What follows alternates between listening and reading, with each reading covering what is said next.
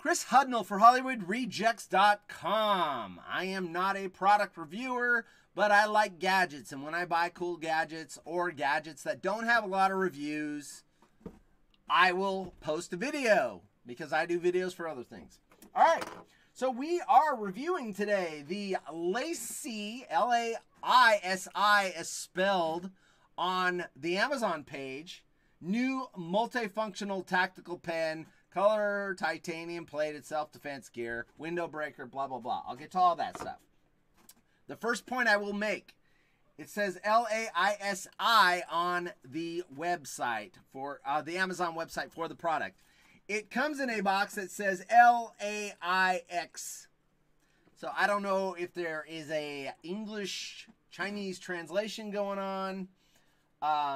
There's also some Chinese print on there as well. Also, when you get the pen, it is spelled like on the box. Try to focus. There it is. L-A-I-X. So, I don't know what that's about, but just know that that's a little different. Okay, so let's crack into this pen. All right, so the first thing, we're going to go through the things I like and the things I don't like. And unfortunately, there are things I don't like about this pen. But let's start with the good. It is 3.5 ounces on my scale, and it is a nice weight. It feels solid. It feels like it can do some damage, and it feels like it can take some damage. I like that a lot. It did not come with, at least mine, did not come with instructions. So I had to, luckily I'm not too dumb, and I was able to figure this out. But it was some trial and error because it comes totally disassembled. So let's start at the top. It has a flashlight. And it comes with 2 full sets of batteries. And as you screw off the flashlight, you have a spring. You have a bulb on the other end. The bulb is recessed, so if you drop your pen, it's not going to shatter that light. It's recessed.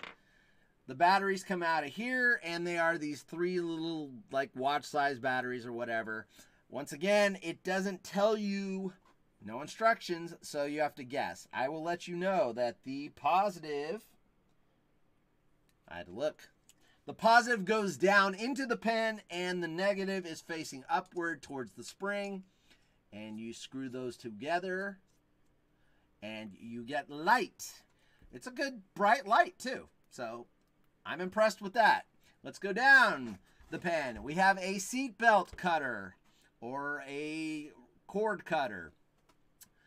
That is interesting because when I first saw it, I thought, I am going to accidentally cut myself. There is a guard extending over the top of it. There is the blade. I thought, man, I'm going to accidentally, because it's an X-Acto blade, super sharp, I'm going to accidentally cut myself. So I basically very lightly tried to get skin into there. I could not. That remains to be seen because I tend to, if I can cut myself, I will find a way to do it. But it seems to be recessed in there to where it doesn't. There is a clip here. That is how it clips to your clothes. I could also see a way where you're putting it into your pocket and you don't catch the clip and you cut your clothes. So I would be aware of that. We'll see. Time will tell. Okay, so I have another tactical pen that I wear and use. And it has the ink down here, and it screws, and the ink's down here. This is where the window breaker is, and that's a permanent feature. It doesn't change from window breaker to pen.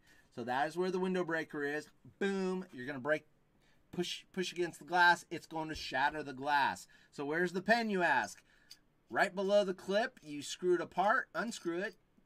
That is your writing utensil right there. So if you're like me and you have a lot of things signed during the day, it's going to be a little more effort. You've got to take the pen, separate it in the middle, write your pen, and then screw it back. Whereas my other one, you just 2 screws right, 2 screws, it's gone.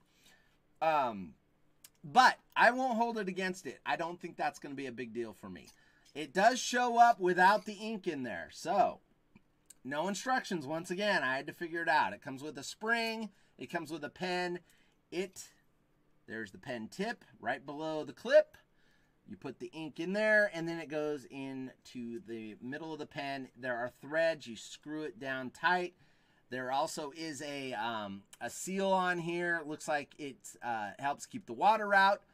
And then you screw that together and your pen is in there. Let's go down to the next portion where the top comes off, the glass breaker. This is the problem with the pen. Let's get into it. It's going to cost it 2 stars. So you get down to this portion. And right now I have the Magnesium Fire Strike. It has threads on it. But you also get a whistle. You get a little X-Acto blade with plastic threads to screw in there. In fact, I'll do that right now.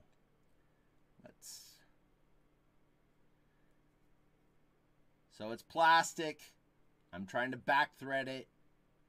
And I did notice that this, okay, there we go. You want to back thread, otherwise you will strip those plastic threads and it will be gone. It won't be worth anything. So with those plastic threads, you're going to get an emergency cut, or you're going to get some cuts. This is not going to be a full-time blade. It is going to, my guess, break eventually because of those. It's metal into plastic threads. You go sideways with it and you're pushing down. I have a feeling those threads aren't going to hold up, but I didn't buy it for that. And if you're going to need it for just one tactical situation or several, where you need to use it, it's there. There's the whistle. It actually has threads on it too. You can plug it in there. You can screw in the top. So here's where the problem is. I've taken this thing apart and I've looked at it. Once again, no instructions, so I had to play around with it, looking at all the things and how they fit together to see if there was any extra room in there. There is not. It's tightly put together. So you have a regular screwdriver. You have a Phillips screwdriver. You have the blade. You have the fire striker. And you have the whistle. Only one of those things fits in here with the tip put on, which means you have 4 things that are nowhere on this pen. So do you keep them in your pocket all the time? Do you try to jam them in your wallet? Do you have a little baggie that you carry near you? If the idea was to carry the case, that's a bad idea. I'm not going to carry the case around for the one time I need the one thing that I didn't put in the pen. What should have happened and what should happen in the future, I will let you know. So I carry a camera bag out. I go out and take videos. I have an emergency little screwdriver set so that if one of my little gadgets breaks down, I have a means of opening it up and trying to fix it out in the field. It has a reservoir. So near the top, it's got multiple items that fit in the reservoir, multiple pieces, and then you can pick the one you want, use several, and then put them all back in the reservoir, and they are with the screwdriver. So I don't have to figure out which one I'm going to need. That's the problem. On this other thing, the tactical pen, there's nowhere to keep that stuff. Major flaw. So they should have somewhere on this pen, whether they shrink the pen or do whatever they do to reproportion it, they need to have a spot for all those pieces to fit in there. If it's going to be a tactical pen and it's for emergencies, you need to have the stuff because you don't know what the emergency is until you have it. All right. I'll stop beating on that point, but it's the main point and it's the main problem with the pen. So I'm going to keep the fire starter here. Magnesium. And it will go like that, and I will keep these other things somewhere else on my person. Maybe my wallet. All right, so that's the main problem. I read a review. So on January 25th, 2019, the first review showed up, and he gave it 1 star. He couldn't get the sparks on the magnesium starter. So I looked at the pen. I looked at any way using this pen to strike. I could not find any of these pieces, possibly the X-Acto knife, but it's got to be in the same spot. But with this blade, you could probably hold the plastic in an emergency and strike it. Now, for the purpose of this review, I used my pocket knife, my Gerber pocket knife, and I made a video, and I was able to get nice sparks from it. So it works. You just have to have something to be able to strike with it. Piece of steel. So, the other problem, it's not a problem. I'm getting ticky-tacky now. It's short. I have another striker that's on a knife sharpener I have that is long. And the only difference, really, it's convenience. This, I can get sparks on the first shot. Just spark, spark, spark, flame. On this, I was getting sparks about every second to third strike. So I would strike, and it's just because it's short. But in an emergency situation, you're going to be able to make a flame with this. It is a nice, solid piece of magnesium, and I was able to get sparks, like I said, every second or third try. So if you needed a fire, you're going to be able to make one with this. So let the reviewer know, on 25th reviewer, it does work. You just need to have something to strike with. All right. So I believe that is the review. So the compartment needs to happen. I paid $19.98 for this. When I originally ordered it, there were no reviews, so I figured I was the guinea pig. What kind of sold me on it was the screwdrivers, and the fact that I can't have those with the pen, kind of frustrating. Let me go over that real quick. The screwdrivers. Phillips screwdriver, regular screwdriver. So, you take that piece off the tip here, and it fits in. It's a hex, and it drops in the slot, and there's a magnet. So it holds it in there. You do your screwdriver.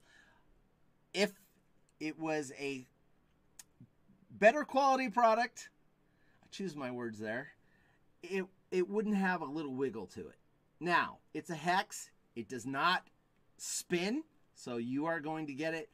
It's just stuff like that that drives me crazy. It wobbles. It should be a nice, tight, clean fit. There should not be any wobble in place. So, you know, you lose a half a star or a quarter star for that. But if what you need to do is have an emergency where you need to unscrew something with a Phillips or a flat regular, you're going to be able to get it done. All right, so there's my review. HollywoodRejects.com, Chris Hudnall. And hopefully the company, you guys can tweak this a little bit, and you put a compartment in here, you're going to get 5 stars from me because it feels like quality. There's just nowhere to put that stuff. All right, thanks for watching. If you have any tips, or if you got a set of instructions, or you figured something out that I couldn't, let me know and I'll change my review. All right, thanks for watching.